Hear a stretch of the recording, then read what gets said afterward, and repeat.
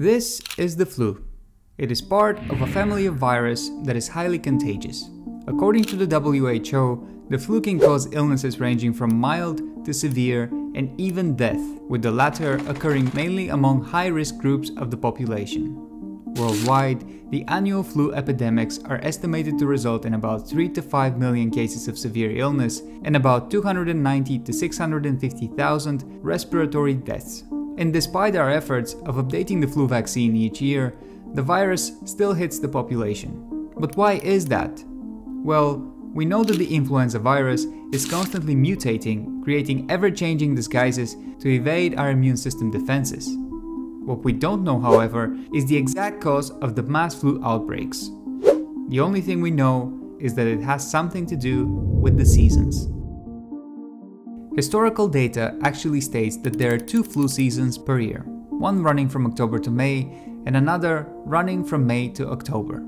The difference is that those occur in different hemispheres, which in turn coincides with the colder seasons in the region. In other words, wherever there's winter, there's flu. It has even been suggested that influenza may be a reference to the Italian Influenza di freddo, meaning influence of the cold.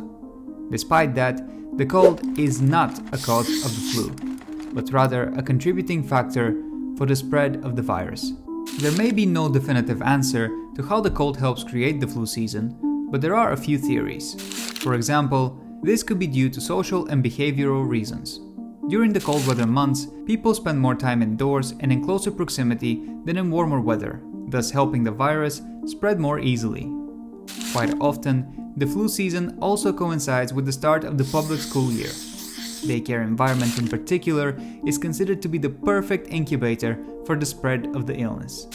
Another theory is that the shorter daylight periods during the winter months could be helping the virus spread. This could be due to a reduction in ultraviolet rays, which would otherwise damage the virus. The lower amounts of UV radiation could also be causing a reduction in vitamin D and melatonin production in the body, both of which require sunlight for their generation. This in turn could weaken the immune system's ability to fight viral infections. Lastly, cold temperatures may increase the longevity of the virus and help it spread.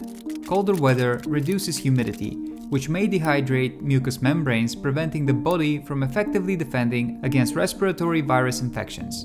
In addition, lower temperatures reduce the rate of decomposition of the virus outside of the body, so it can linger for longer periods of time on exposed surfaces, increasing its chances of spreading.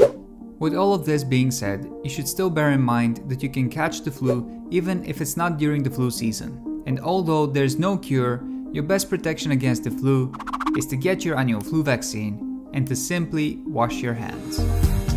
Hey guys, if you like this video and you want to see more, please don't forget to subscribe.